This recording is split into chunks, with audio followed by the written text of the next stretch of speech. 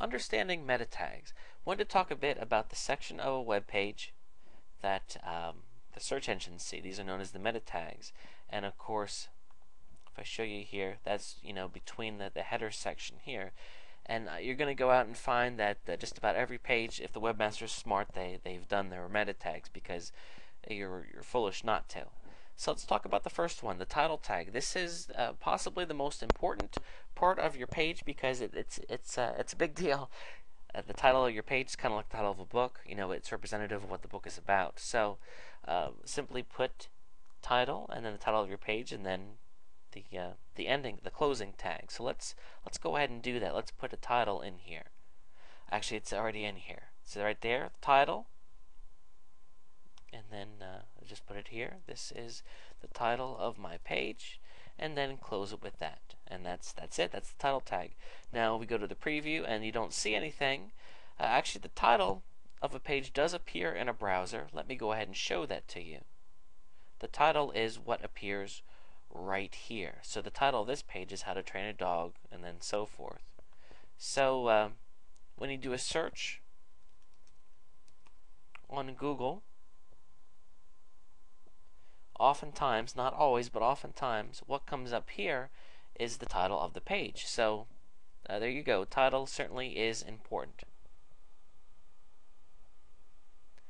Okay, moving on. Let's see here. Description meta tag. This is also important, not as important as the title, but still important. This is a chance for us to describe what the page is about.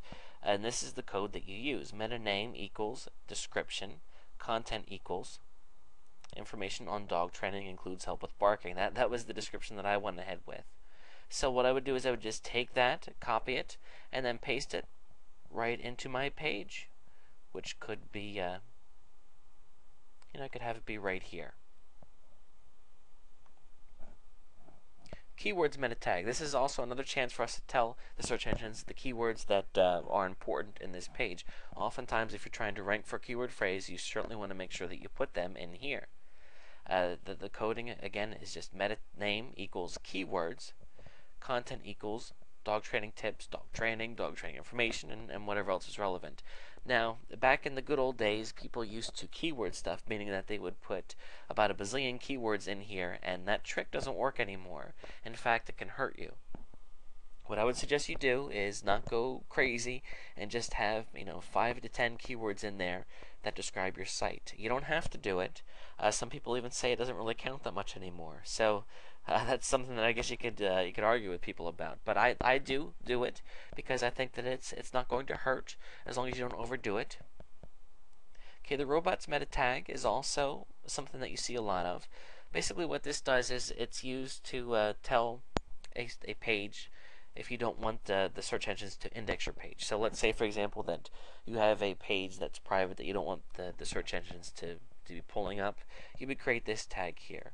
There is also a way to make this tag, change this tag so they know to follow, but the default is that they will follow, so you don't actually need it. So this actually isn't that important of a tag, but I wanted to include it just to include it.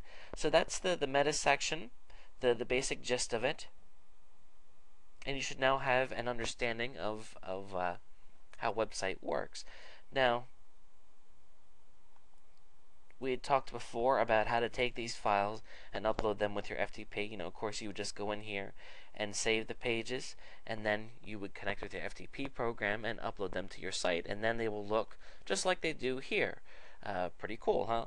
So, again, if creating a web page is going to be difficult for you, you can learn, but if it's something you really struggle with, why not go out and pay someone to do it? You can go to a place like Rent a Coder, Get a Freelancer, places like that, and just spend $20 and have a landing page created for yourself. It's actually not a big deal. And then of course, since you'll have a starting point, then you can go ahead and change things around as you move forward.